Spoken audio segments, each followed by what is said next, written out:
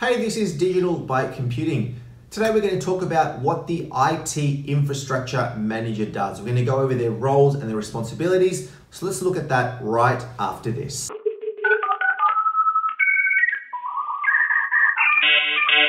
Hey, my name is Emilio. I work in the IT industry, and today we're going to be talking about the infrastructure manager. As the name suggests, the infrastructure manager is responsible for all of the IT infrastructure in a business. They may work very closely with other IT manager sort of positions within a business. They could have, for example, a service desk manager. They could have an operations manager. There could be other IT managers, security managers, perhaps reporting into a central IT director or a CIO, Chief Information Officer, or a CTO, a Chief Technology Officer. But really, the infrastructure manager, in a nutshell, looks after all of the back-end infrastructure that a lot of people in the business may not even know exists. Your servers, your networks, your firewalls, perhaps your back-end phone systems, your data center management, etc. But let's cover each of these in time. So the infrastructure manager will probably have a team or teams of people reporting into them that look after all of the back-end infrastructure. Roles like your systems administrator or system engineers, your network admins and network engineers, your storage people, your security guys perhaps, they're all going to be looking after all of their infrastructure and fall under your umbrella. So the day-to-day administration and running of all of your server fleet. So this is all of the servers that are inside the business, right? All of the servers, your file servers, your print servers, your application servers, your database servers. You've got Active Directory, right? So your domain controllers, those sort of things. Really, all of the servers would fall under their domain. Making sure that they're updated, making sure that they're kept maintained, making sure that they, when there's a requirement to build new servers, that they're built. When they're decommissioned, that they'll get decommissioned by your staff. Servers could be both physical and virtual. So physical boxes, physical servers sitting on premise, they could be sitting elsewhere. And then you've got virtual servers, again, sitting on premise on your site, or they could be sitting perhaps somewhere else, such as on the cloud, looking after tools such as AWS or Azure in the cloud, for example. The servers may be residing on premise in your particular head office, for example. There could also be aspects of your infrastructure sitting off-site. They could be sitting at a data center. So the infrastructure manager looks after all servers across all of the sites. Across all of your, perhaps it's cross-state, cross-country, they may all fall under your infrastructure management responsibilities, but then all the data centers as well. Everything that runs into those data centers falls under your domain. So we touched on servers. We also have all of the network equipment as well. So all of the switches, the routers, the firewalls, any load balancers, all the links coming into the business, all the links going out of the business. For example, your internet links, your links cross sites. If you've got a site A and a site B, and there's a direct link via an MPLS or something similar, that falls under your responsibility as an infrastructure manager also. Then you've got all of the storage. So the SAN, the NAS, the storage area networks, the network attached storage, big storage devices that essentially contain all of the data where your servers live, essentially, where your server infrastructure lives. We touched on servers earlier as well. We touched on physical and virtual. The virtual servers generally are going to be running on some form of hypervisor technology, which is physical servers running, multiple virtual machines within it. The big ones in the market are VMware, Hyper-V by Microsoft, and your Citrix Xen server fleet also. So all of that domain falls under that umbrella of infrastructure management and perhaps under the systems administrator, systems engineer domain. Then you've got all your telephone systems. It really depends on what sort of phone system you've got, but a lot of the phone systems may fall under the domain of the infrastructure manager. The phone systems in the meeting rooms, the phone systems at everybody's desks, if they're just standard landline connections, or if they're connections over VoIP, right? Voice over IP, so the network phones, all of the back-end infrastructure, everything that it connects to, the links out to your third-party providers. So all the server management, the network management, the storage management, making sure that all of that equipment is maintained. Putting new equipment in, taking new equipment out, taking old equipment out. So going into the racks, physically racking things, removing things, making sure that the devices are patched regularly. You know, there are regular patches for your servers and for your network equipment, making sure that they're patched, organizing outage windows, communicating with the business or with other IT heads of outage windows or upgrades to your infrastructure. They're also possibly going to be required to speak directly with vendors.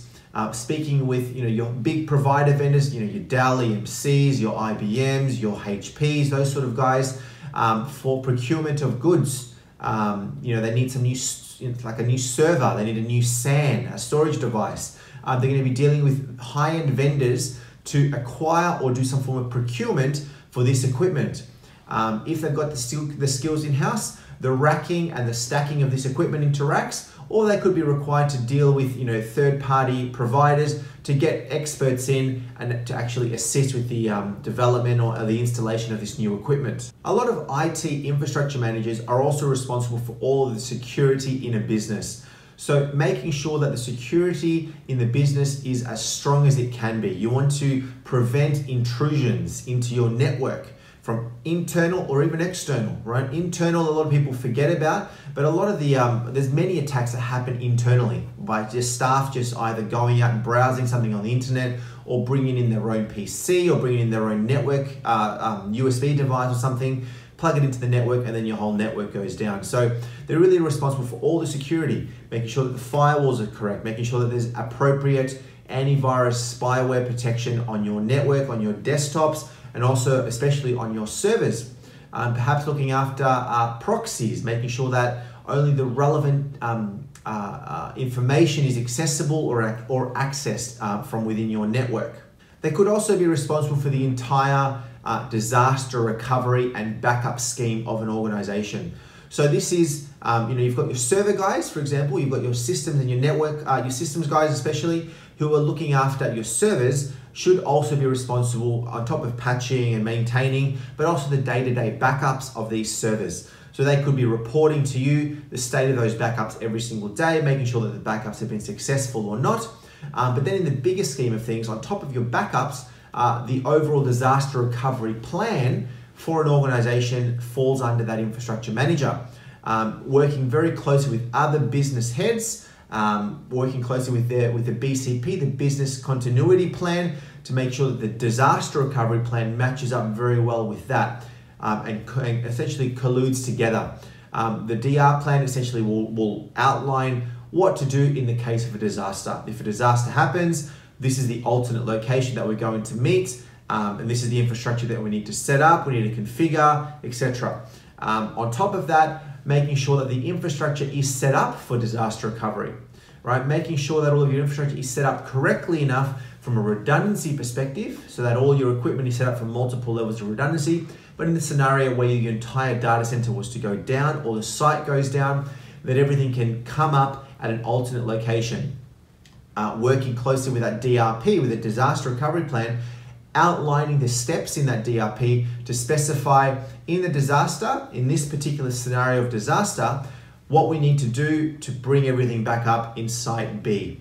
Falls under their domain. So they're going to work very closely with his experts, with his network and systems guys, to make sure that the DR plan can get executed. And they may also be responsible for maintaining a regular disaster recovery schedule, perhaps an annual test where they essentially test their entire disaster recovery plan and make sure that it does work so that they are prepared in the real case scenario if something was to happen. Generally, the infrastructure manager should be somebody that's fairly technical, or at least has come from a technical perspective, just technical background in my opinion. This person should be able to be an escalation point for those, for the guys that work for them, so that they can escalate up to them, and that they should have some form of knowledge to be able to help on that, if they need to. But really further than that, somebody who's got a real architecture brain, they don't have to be necessarily an enterprise or solutions architect, but at least understand how all the pieces fit together. How does the network talk to the servers and talk to the storage, and how does the security need to be set up? Where do I need to put my proxies? Where do I need to put my load balancers? What subnets should I be using? What VLANs should I be using where? How should I be segregating my office? All those sort of things. Really the overall IT, they're really the head of the IT setup should be under there. Well, it is under the infrastructure manager's configuration and management, but understanding how it all fits from a big picture will help them so that they can lead the strategy for the IT infrastructure. They don't just comment and let their guys do it, right? Let the systems guys and network guys do it, but they can actually lead because from experience, they know how it all fits and they can make the calls on this is where we want to take our IT from an infrastructure perspective. So that's really in a nutshell what I think an infrastructure manager does. Now, in certain organizations, this role can be a little bit merged with an IT manager or an IT operations manager. So in some places, the infrastructure manager may also get the level 1s and the level 2s, which are your help desk guys, your service desk guys, your desktop guys, all reporting into the infrastructure manager. So they could be responsible for the help desk. They could be responsible for essentially the IT analyst in the business. So they may have a bit more of an operations perspective where the infrastructure manager is responsible for all things IT. It's very rare that the IT infrastructure manager falls into management of developers, but I have seen it where some developers can report in. But look, it can change from organization to organization. But really, in a nutshell, it's managing the infrastructure. Now, as I said, you've got infrastructure team, like you've got a team underneath you as an infrastructure manager. So the systems guys, the network guys fall under you. So there's an element of management and leadership required for the infrastructure manager from a person's, a resources perspective. So day-to-day leadership of this team, mentoring, being involved in recruitment processes for recruiting staff, disciplinary processes for the internal staff, making sure that the staff are doing what they need to be doing, making sure that they're involved around salary negotiations, regular catch-ups, those sort of things with their staff also.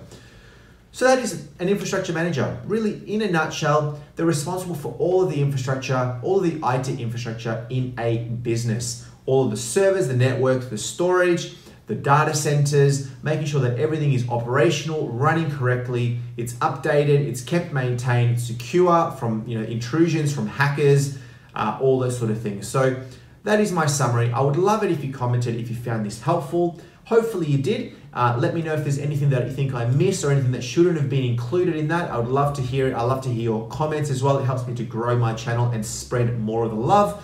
But look, next time we'll talk about some other stuff, but I hope you found this helpful. Give me a thumbs up and we will talk to you next time. So if you found that video helpful, please like it and subscribe to my channel, Digital by Computing, just on the button there for more videos.